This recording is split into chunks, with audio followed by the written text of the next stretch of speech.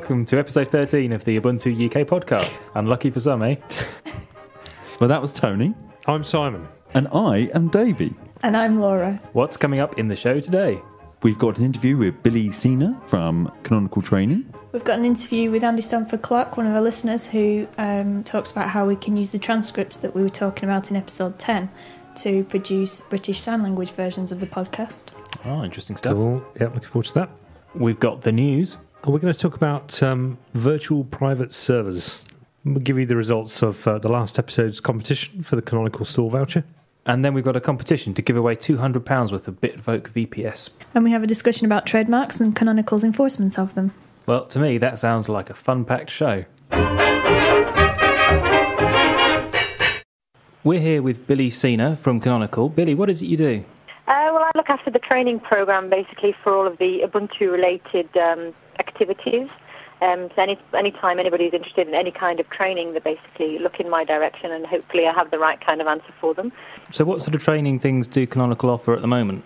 So since we kicked off the program, which was, it's coming up for 2 years now, how time flies when we're having fun, we've basically developed quite a few courses. I think most people will be familiar with the Ubuntu Certified Professional, which is the first certification that came out. And we sort of like hatched the chicken before we laid any eggs, because there was a certification, but there wasn't any way or any means for people to actually train for it. There were no courses.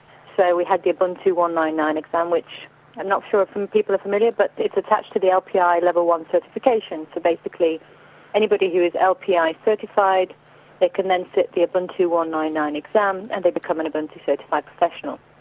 All well and good. No training courses were in place. So basically my first task at hand was to create courses so that people could actually study for these exams, or prepare for these exams. Okay. And that we launched well over a year ago.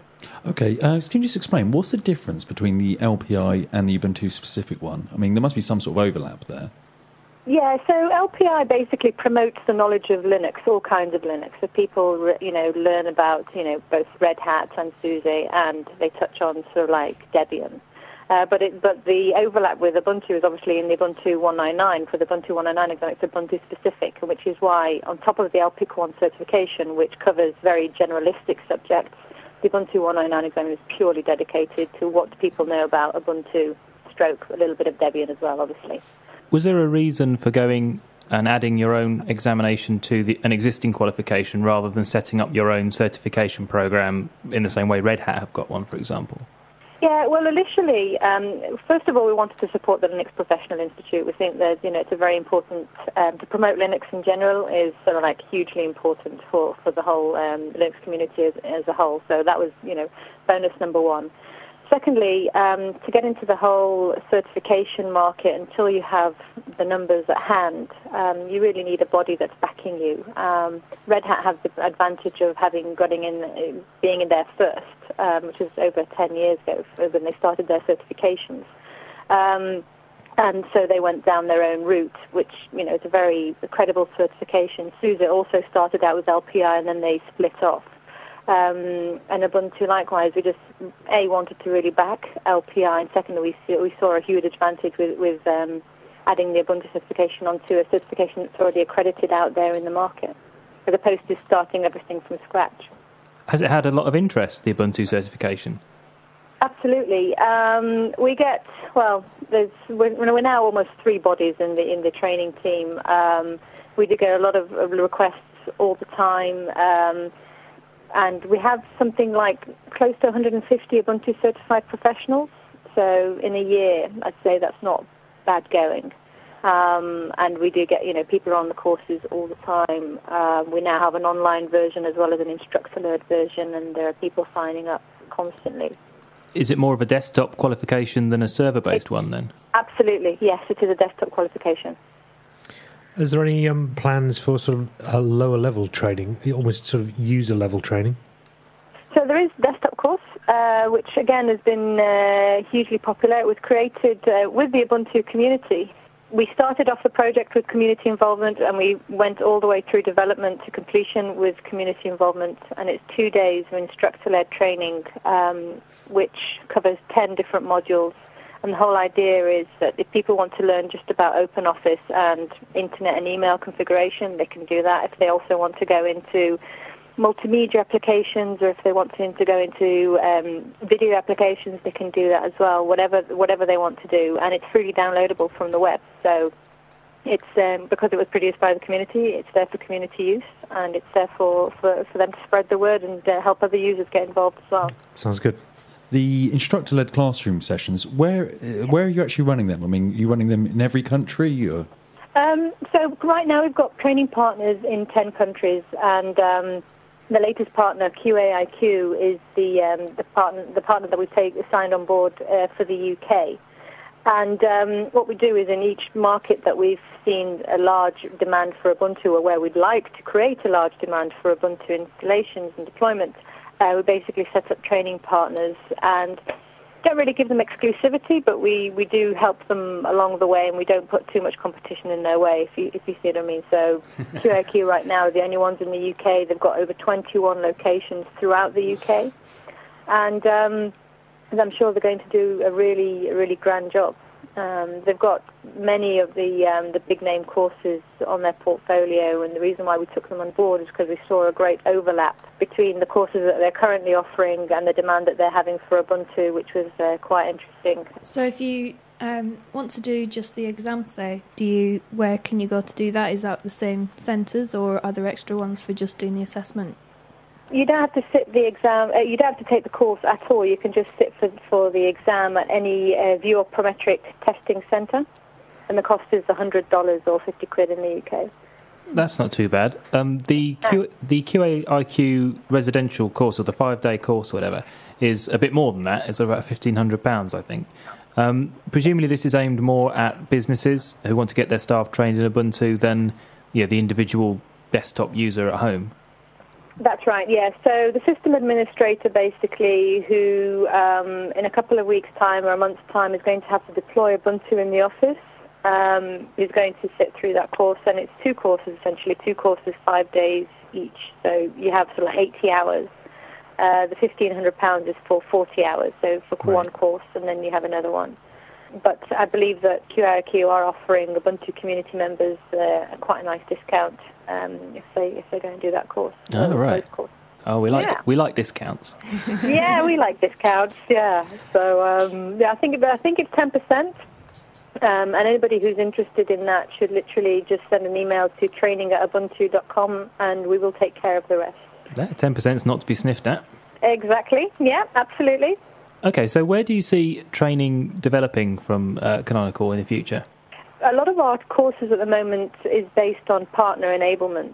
Partners sign a contract with us, for example, Dell, and that's all very well and good, but somebody's got to actually teach them what to do with Ubuntu once the deal has been done. So a lot of our focus is on partner enablement right now, teaching partners how to install Ubuntu, how to customize it, how to make the most out of it. I mean, if you look at Ubuntu today, a lot of what we're doing, a lot of what we're trying to get across is similar to web applications from 15 years ago. And it's all about teaching people and enabling people to do something with open source and with Linux specifically.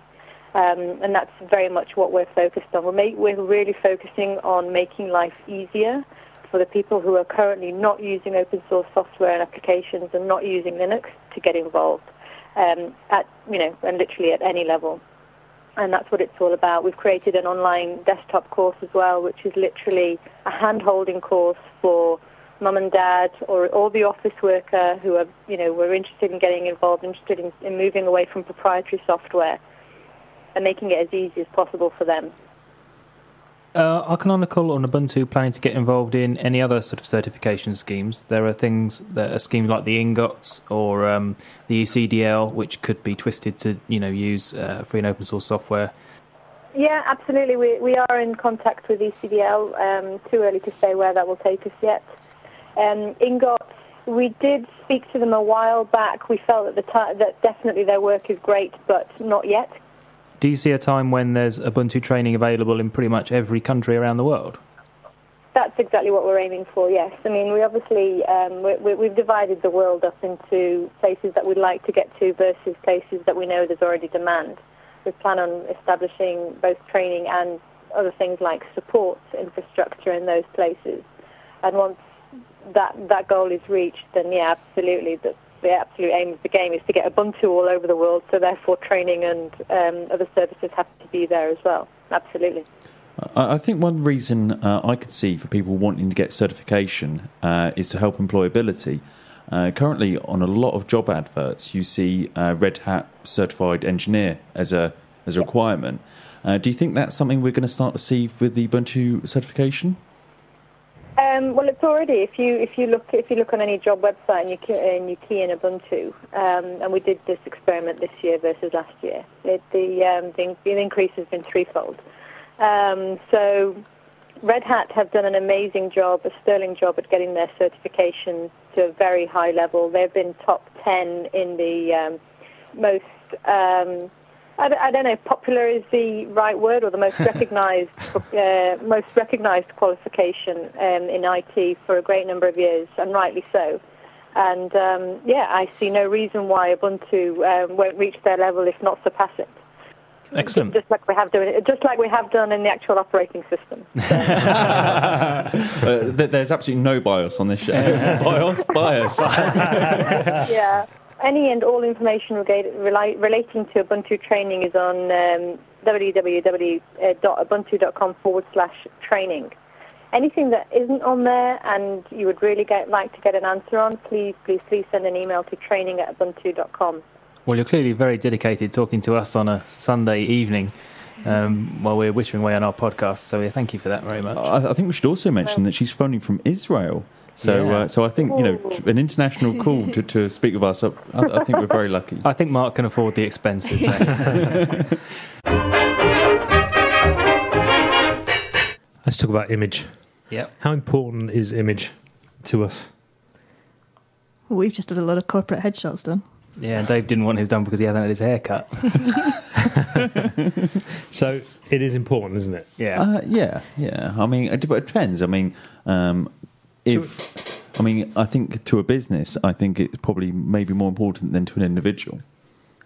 Yeah, I mean, you run your own business, and presumably that business has got a profile, and you want to maintain a good profile. You don't want to be associated with bad business or, just potentially slightly dodgy business. What we're coming around to here is there's been some controversy recently about the enforcement of the Ubuntu trademark on other projects and other companies. Now, Canonical, who hold the Ubuntu trademark, are generally pretty good about this. But if you're using the word Ubuntu in a project like this podcast, you have to email them and ask if it's okay, which is what we did.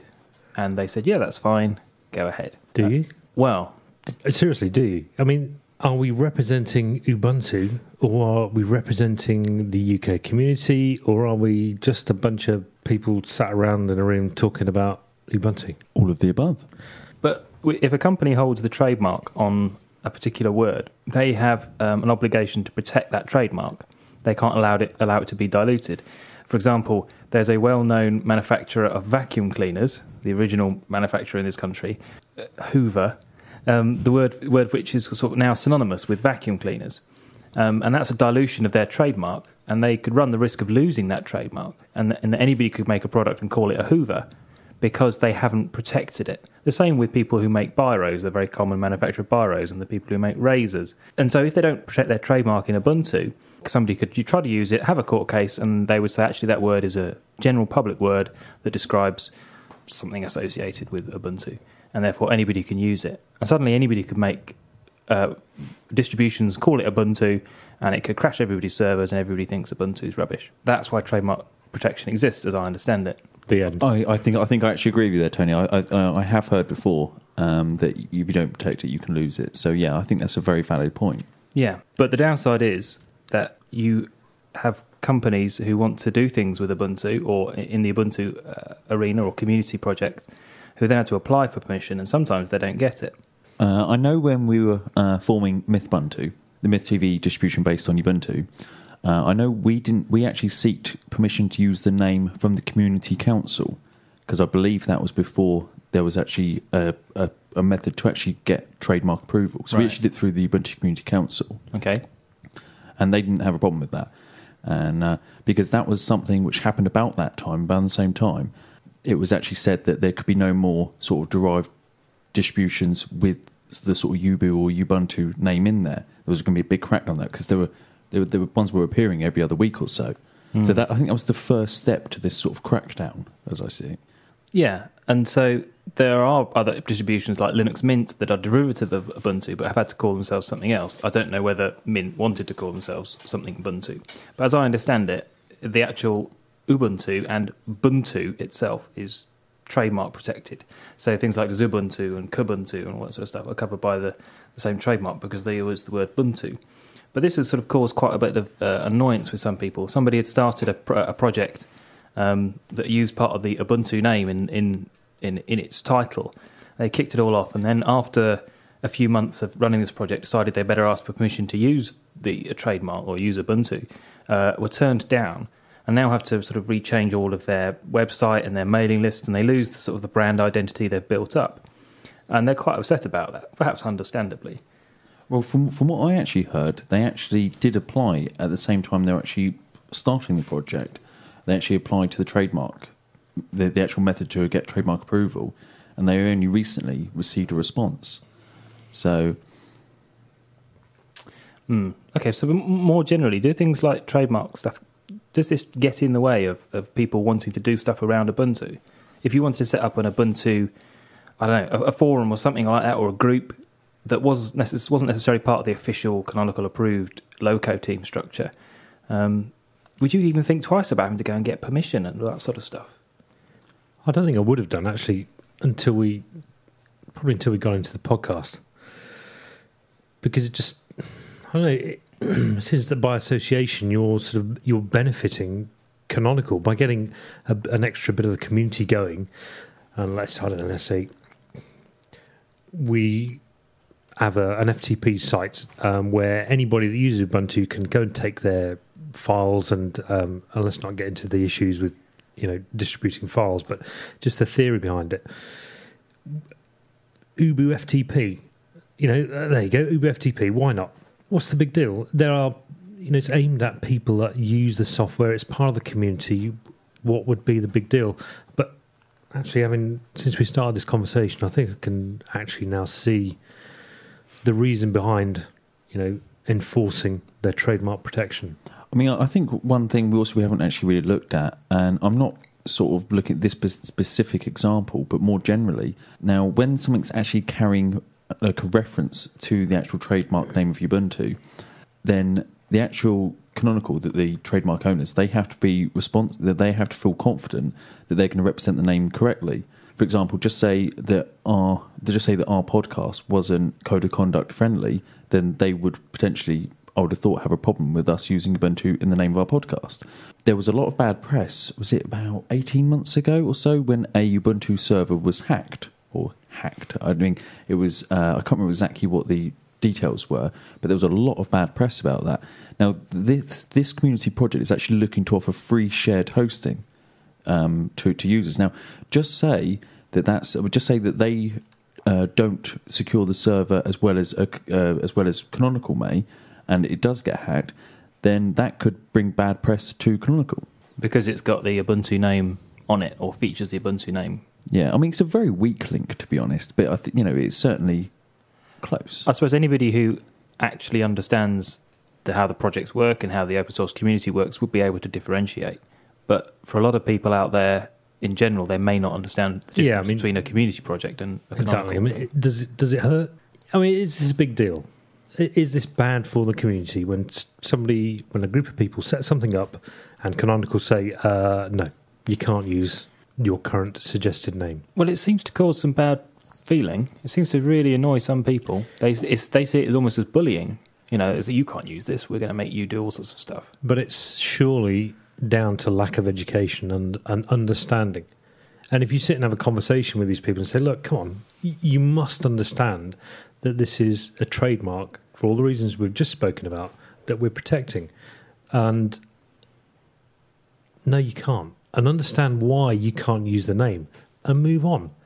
And then as more and more people understand how these things work, then surely you'll come up with some outlandish name which people will remember for the name itself, and that's where the Ubuntu people hang out. You don't have to use the name. We could call this podcast anything we want, but we still talk about Ubuntu. I think we benefit from being known as the Ubuntu UK podcast, though. Sure, it helps from a publicity point of view because lots of people are interested in Ubuntu, and they therefore may be interested in this show. Whereas if we were called Phalange Podcast, they probably wouldn't download it. But surely it's down to the marketing your product. I mean, what's Ubuntu? Let's just take Linux off the end of it. What is Ubuntu? It's just a word. South African word. Sure, but we all know Ubuntu Linux because of the marketing that's gone behind the product and the brand name and all the rest of it. Now, I think this goes on to something else. I think because Ubuntu is so community-driven, I think the actual members of the community, some of them may feel they actually own a proportion of that trademark. I mean, we're representing the Ubuntu.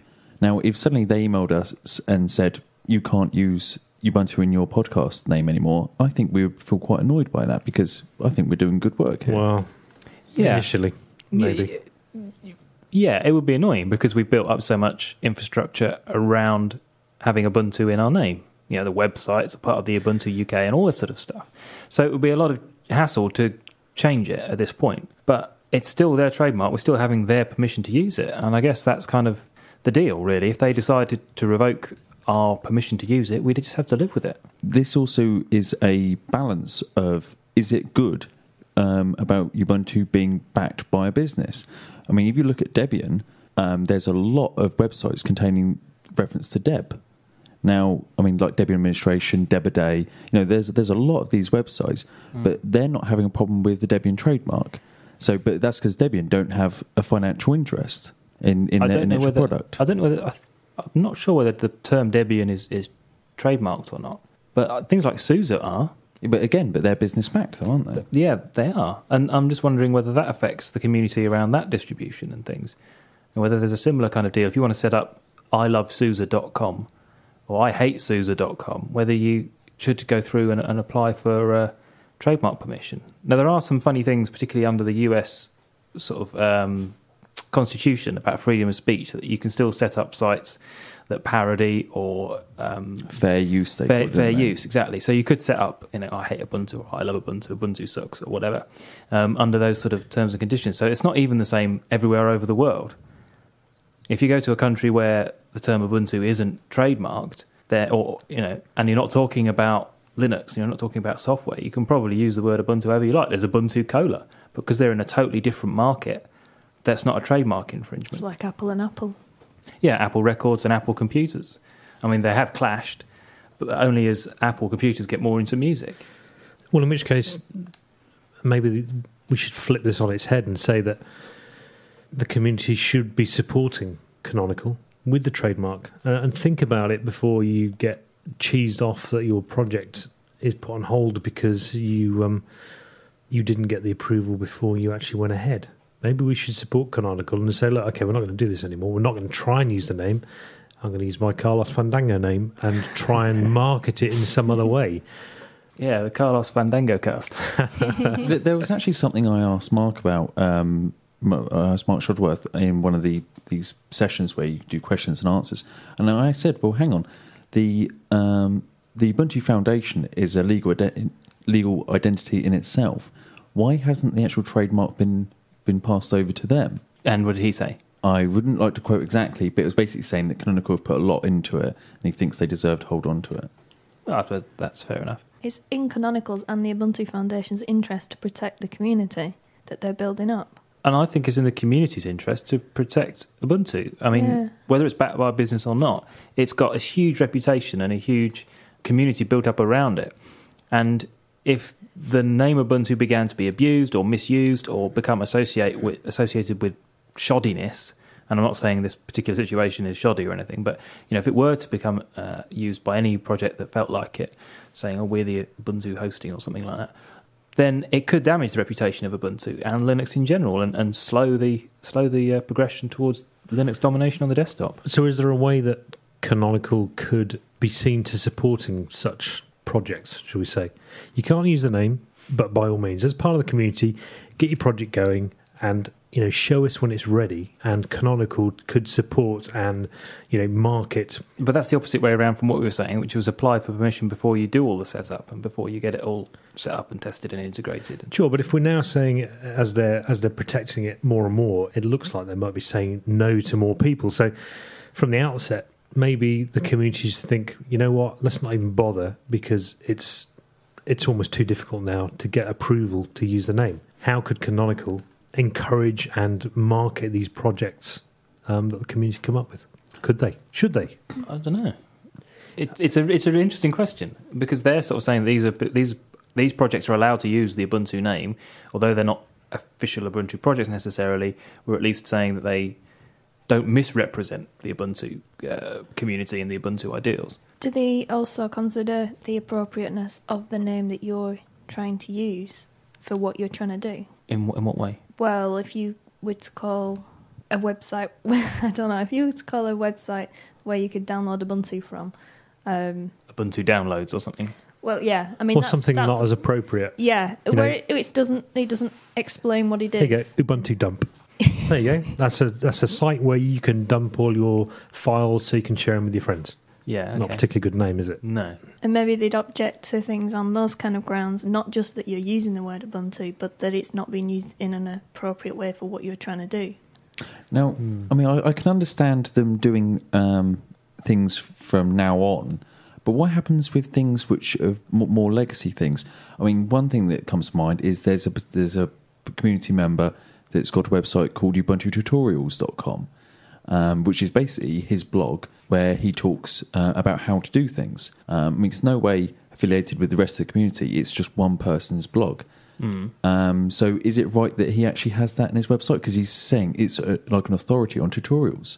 So could Canonical say, actually, we want you to change that? Well, particularly if, and I'm not saying that this is the case with this particular guy, I don't know who it is, but if they were not very good tutorials and potentially damaging people's machines or things like that, you would expect an overarching company to sort of say, look, this is really bad, don't put this out here using the Ubuntu name. Or just if he was diversifying off just Ubuntu onto other things as well. It's not strictly Ubuntu tutorials anymore. What about some of these other projects like the Ubuntu Christian Edition or even the Ubuntu Satanic Edition? I don't know whether they've got particular permission to use them, but do you think they might start getting emails from Canonical? Yeah, so actually looking up things that have already happened, and actually, you mean Canonical actually chasing people who haven't actually applied for it? Because I suppose in many ways, this latest one, if they hadn't have actually applied for the trademark permission, would they have a problem? Probably not.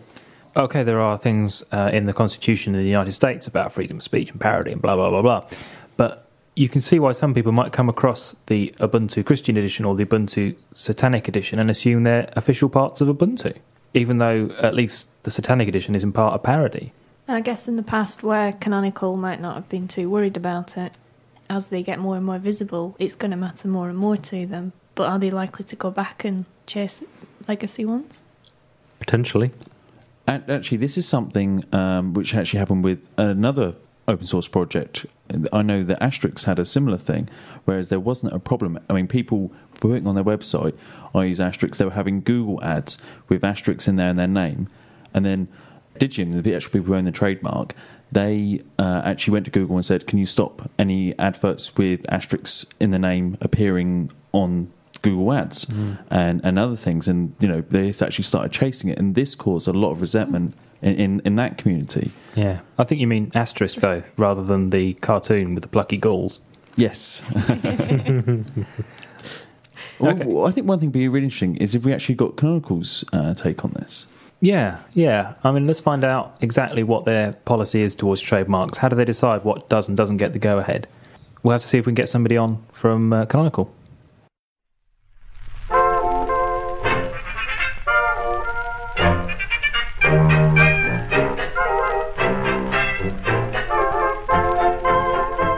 Canonical have joined the Linux Foundation. What does that mean? It means they're paying Linus Torvalds' salary.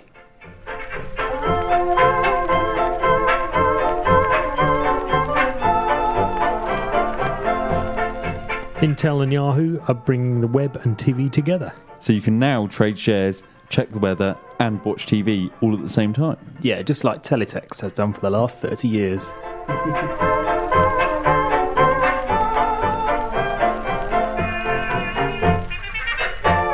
There's a new Debian-based games console called the Pandora.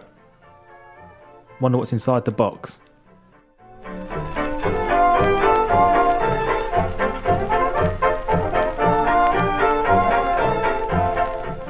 Acer have released their Aspire 1 sub-notebook, which is $20 cheaper than the XP version. It runs Linpus.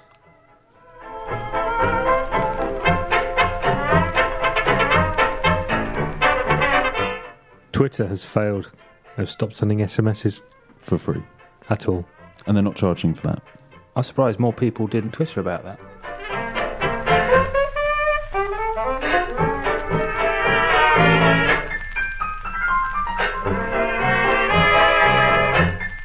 I'm here with Andy Stanford-Clark, IBM Distinguished Engineer and Master Inventor, and he's going to tell us about his CC project. So what is CC? So CC stands for Say It, Sign It. It was an extreme blue project that IBM did last year with some summer students. It's to take spoken language and convert it to a signing avatar on screen to help deaf people with a British Sign Language translation. So there's 3 stages to the process. The first is a voice recognition system, which takes a spoken language and converts it to a stream of text. That stream of text is then fed into the CC engine, which does 2 things. First of all, it converts the word order of English to the word order of British Sign Language. So, for example, my name is Andy will be converted to name me Andy, which is the BSL version of that expression. And then the words that come out of that get fed into a BSL dictionary, which convert the individual words into gestures, which are then fed to the final stage, which is an on-screen avatar, an animated figure, which can move its arms and hands and fingers around, and facial expressions and so on, in response to the instructions it's given by the signs in the dictionary to express in BSL the words that it was fed. So there's a dictionary of signs that you use with it. Yes, we had a limited dictionary that we got from the RNID, the Royal National Institute for Deaf People, and that had about 3,000 words, and the corresponding SIGML, which is the sign markup language, which defines how the avatar should move its hands and fingers and so on. But what we'd like to do, really, is build up that dictionary. So you could use it, in theory at least, to translate, say, the Ubuntu UK podcast into British Sign Language, either possibly directly or at least from the written transcript. Yes, well, the CC framework is pluggable, so we can plug different things in at different places, and one of the places you can feed a text stream into the CC engine. One of the reasons we thought for doing this was to be able to render subtitles from the TV as an avatar. So certainly if we had some kind of transcript from a podcast, then we could feed that in straight into the place where the output from the voice reco system goes to create a signed version of the podcast. So you could have a really cool little set of avatars for the 4 presenters, and they could all be sitting around in this fantastically high-tech studio just to show what it's really like behind the scenes.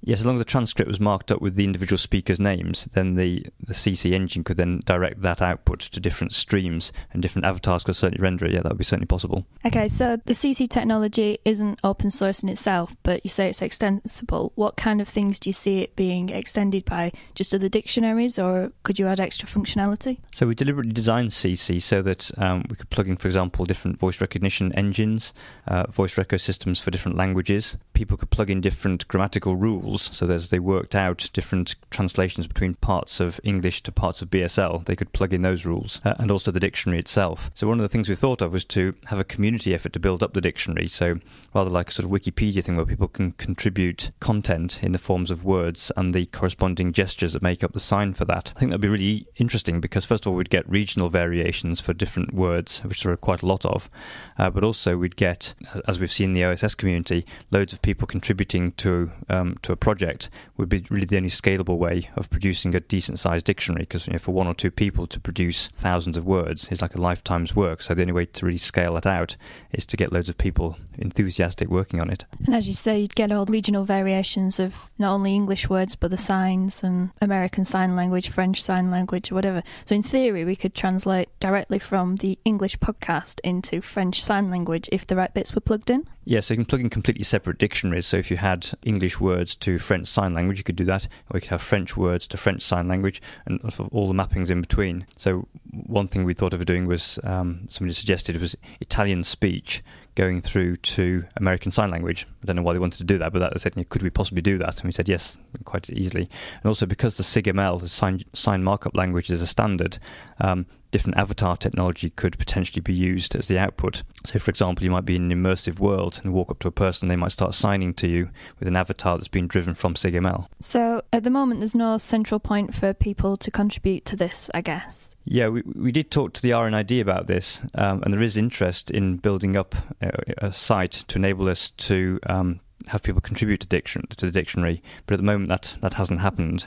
I think one thing that's hampering it is the tool that you use to generate the gestures to sort of animate the avatar little one step at a time is rather clunky at the moment. That needs to be a lot more usable if we're going to get thousands of people contributing signs. But that's certainly something that I'd be interested in doing, because to have a very comprehensive dictionary would be a great contribution to the BSL language and to deaf users everywhere. So if anybody listening is interested in contributing or finding out more, can they contact you, or is there somewhere they can go look for more information? So there's quite a lot of information about the CC project at mqtt.org/cc. That's big S little I, big S little I. And you can also email me through via the website mqtt@mqtt.org. And there's also a video on YouTube. Search on CC, SI, and I think it comes up as the first hit. Yeah, that was quite a neat little clip that we did last summer of a student using it, and it demonstrates the technology rather well. So, I would encourage you to go and find that. Okay, thank you, Andy. That sounds really cool. We've got a competition this episode to give away a VPS from Bitfolk, but it's probably worth talking a little bit beforehand about what a VPS actually is. Now, who here has got a VPS? I certainly have. How many have you got, Davey? At least one, if not two or three? What about 20? Okay. 20. Okay. Laura? Not personally. All right, okay. So what do you use a VPS for? What is a VPS, first of all? Well, it actually stands for Virtual Private Server. So, I mean, if you think about what a server is, normally a powerful computer, then it's a virtual server. So you're using virtualization to actually get what is considered and what you'd view to be a full computer, but you're not. You're only getting a share of it. Did you just make that really, really complex? Did I? How about it's a login on a computer that I can't get to? There you go. Well, VPS. also, but you've also got root access, which you wouldn't normally have if it was necessarily, because you've got your own miniature server. Yeah. Because in the sort of classic days of web hosting, sort of 5 years ago or longer than that, you bought a web hosting plan, but you didn't get the ability to install your own software and configure the server just how you liked. You could still have a server hosted in a data center somewhere, but you couldn't configure it just as you wanted. So a VPS is different from that because it gives you full root access, so you can do whatever you like with it. And if you destroy it, it's your fault. And it doesn't affect anybody else who's running on that server. Is that right? I think it can affect, can't it? If you're running your server hard, it can affect the performance of the machine, can it not? Yeah, I mean, with some of the limitations of disk I/O, that's a really big one for shared servers. If you're hammering the hard disks and things like that, reading and writing a lot, then that can have a detrimental effect to the other computers that's sharing on the actual main server. Now, there is actually a patch going into the kernel where you can actually limit people's I/O per task, but it's certainly not stable yet.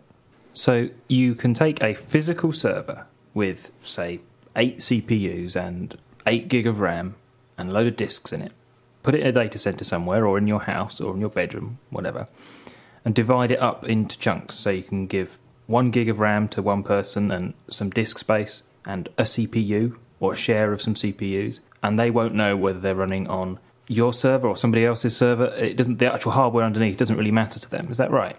Well, you actually, with most virtualization techniques, you can't actually tell what the real server is underneath.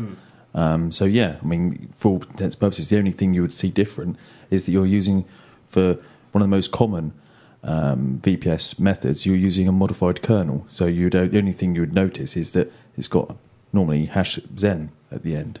But what difference does that actually make on a day-to-day basis? Davey's well, none. thinking. Well, no. I mean, the only thing I was thinking is you start to get a bit more. Well, the only thing that with Zen you can't normally do unless you use the modified thing is to do you can't change the kernel at boot time. That's all done from the owner. That's the only thing I was going to say.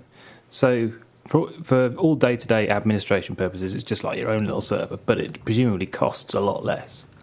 Yeah. I mean, to actually co-locate your own physical server, you're looking at anywhere between £50 and £100 per server per month, I would say.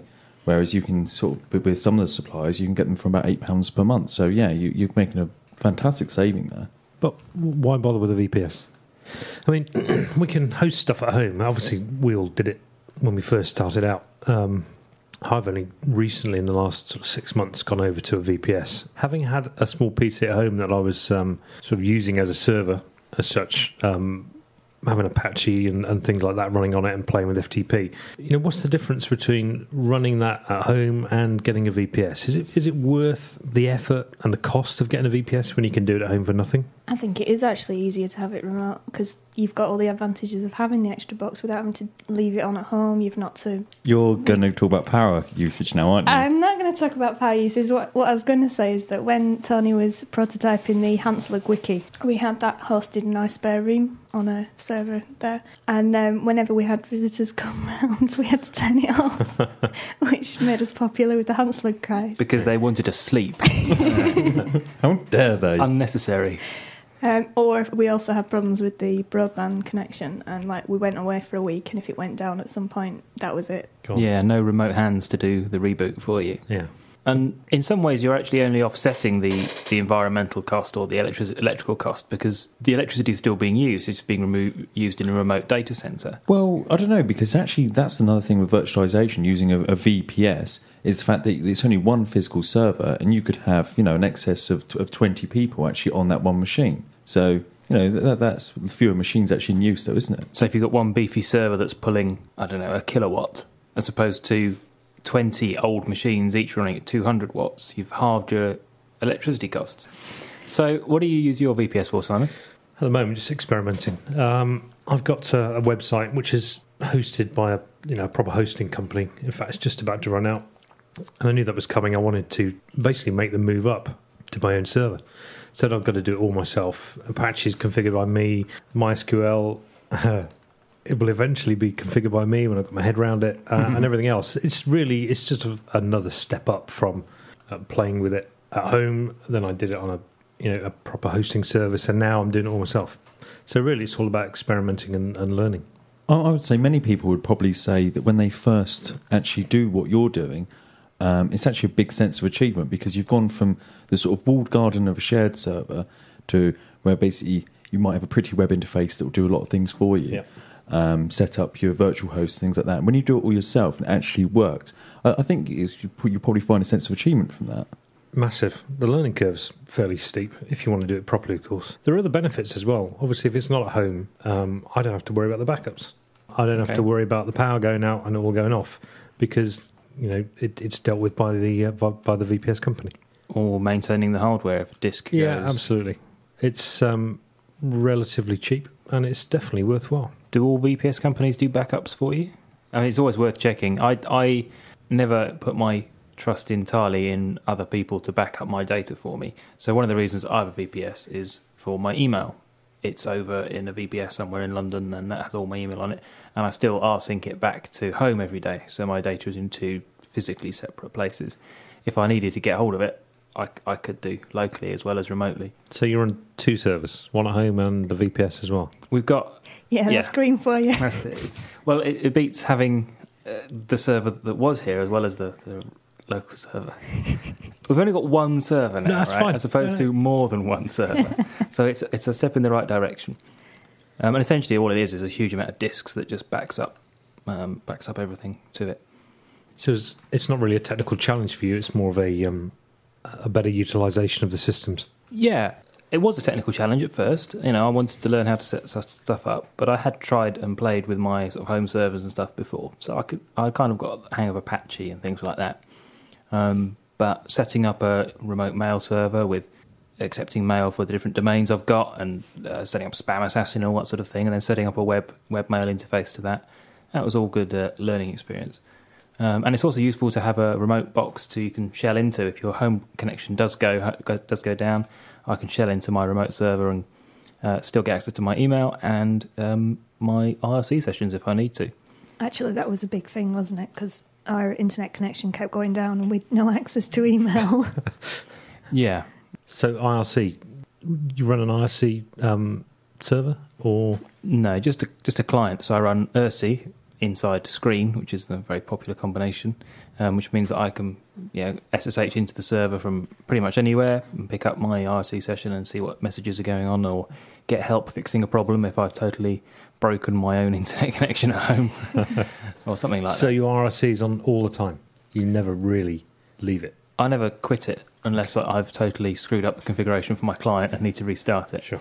Or in some cases, if you get annoyed and you just think, I've had enough of IRC, I'm quitting. It's been a few years since I've had to drop off IRC, Dave. Unlike you. Unlike you. What? No. Hang on. When was the last time I did that? You're going slightly pink. About 3 weeks ago.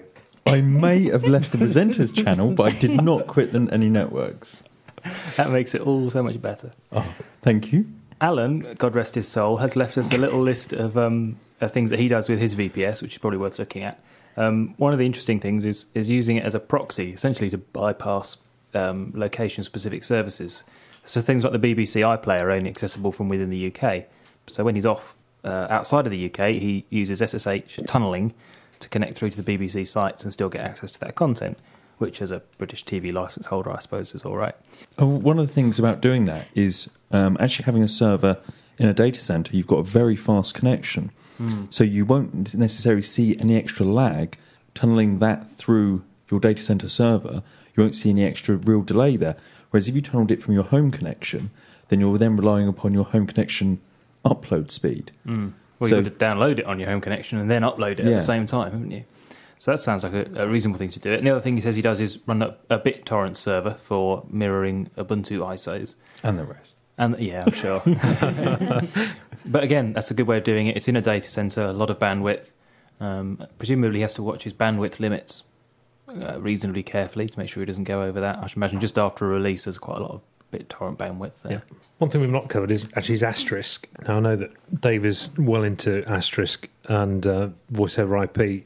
I've just about got Asterisk working, certainly on receive, so you can call in. But I haven't sussed that yet.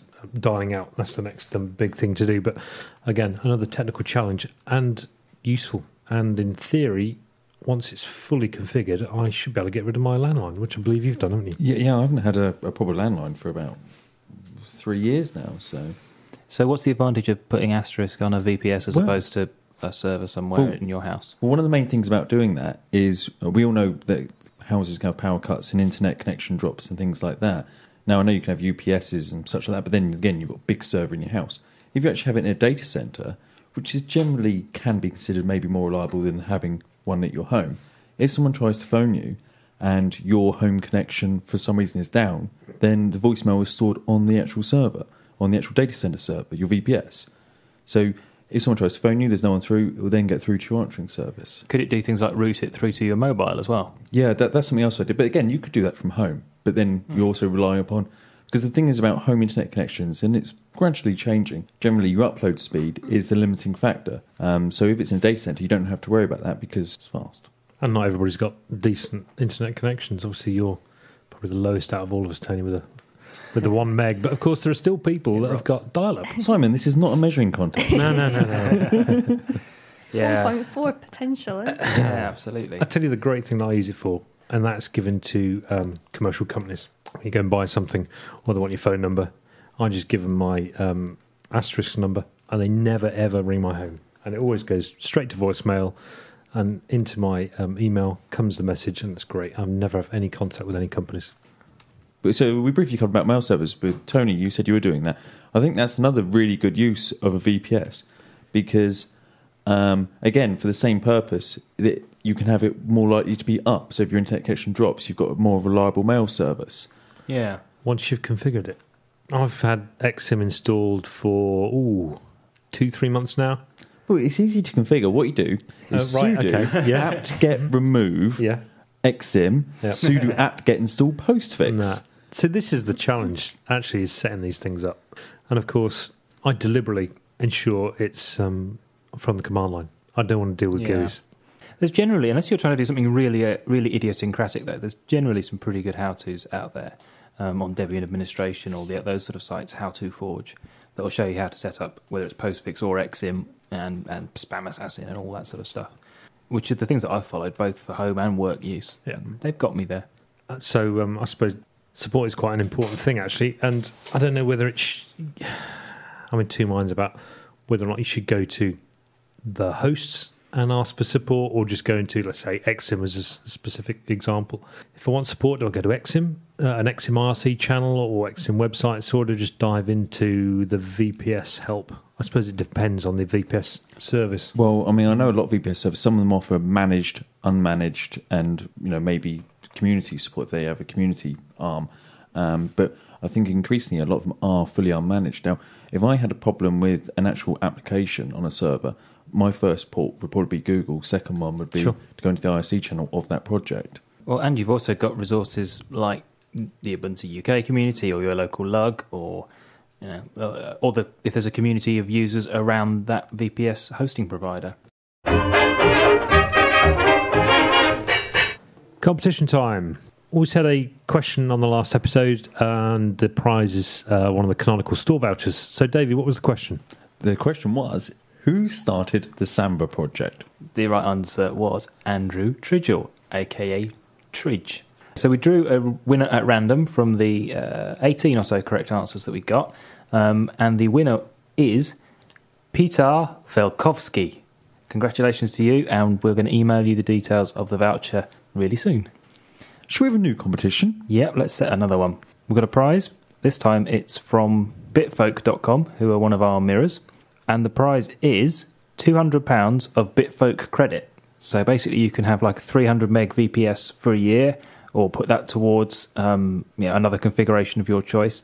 So £200 of credit at bitfolk.com. What's the question? What Ubuntu distributions do Bitfolk offer as standard? I don't think we need to give a hint where the answer is for that, do we, chaps? No, I don't think we need to tell people to go to bitfolk.com and look that up. Right, so get your entries to us, please. Competition at ubuntu-uk.org by the 3rd of September. So I think that's time, chaps. I think we should wrap it up. Chaps and chapesses. Oh, and Laura's. Yes, chaps and Laura. You can get hold of us as ever on Twitter, twitter.com/UUPC, and the wonderfully new and free software-based Identica, identi.ca/UUPC. You can send us emails. Actually, we'd love your suggestions for the show. Any recorded material, tips, reviews, rants, anything you like. Send it to podcast@ubuntu-uk.org. And the phone number's on the website. And the IRC channel on the Freenode network, which is #Ubuntu-UK. So thank you all to all our mirrors for hosting us as well. Okay, so we'll see you next time. Bye. Bye. Bye. Goodbye.